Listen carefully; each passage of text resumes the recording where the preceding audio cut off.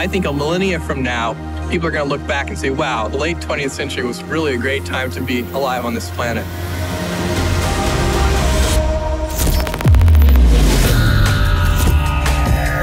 Y2K. What does it mean? Using 2 digits rather than 4 made good economic sense. But when workers advanced clocks to the year 2000, the world could melt down.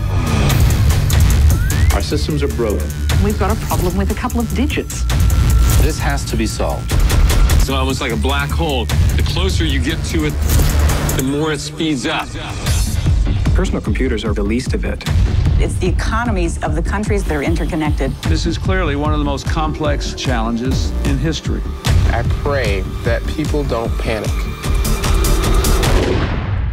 I feel like our days could be numbered. It's a paranoid and pathological time. Lots of weird stuff happens. There are people who are deliberately predicting the very worst. Militia groups worry that the U.S. government could grab more power. First, the lights will go out in Asia. I'm concerned about terrorism.